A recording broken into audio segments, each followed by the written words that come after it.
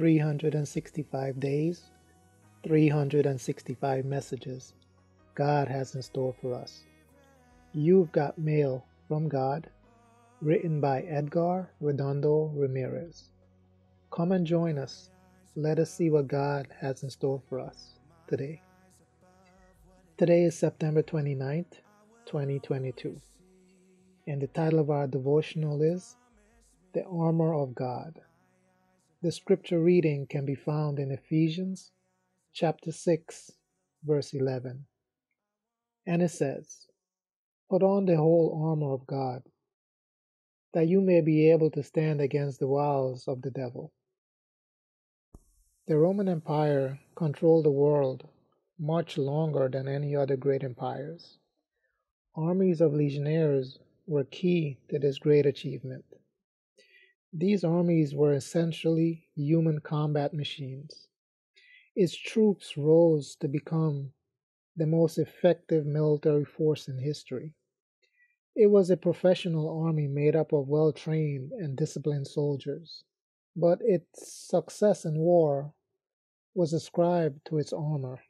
In fact, the Apostle Paul used Roman armor to illustrate the spiritual equipment that Christian needs to be successful in his or her fight against the devil.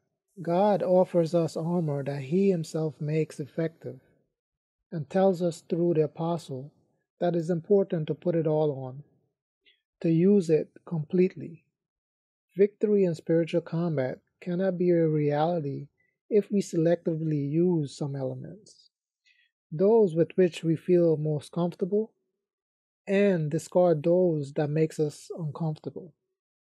The elements described by Paul can be divided into two categories: defensive, such as the belt of truth, that is nothing more than clinging to the gospel truth, and that truth is Christ; the armor of righteousness, which refer to one of the most important requirements of the believer; holiness, the footwear of the gospel, which symbolizes the firmness of the Christian; the shield of faith, which is a weapon of defense and protection for the believer; and the helmet of salvation, which covers our head and defends us from doubts and negative thoughts, since the great battle of the Christian are fought in the mind.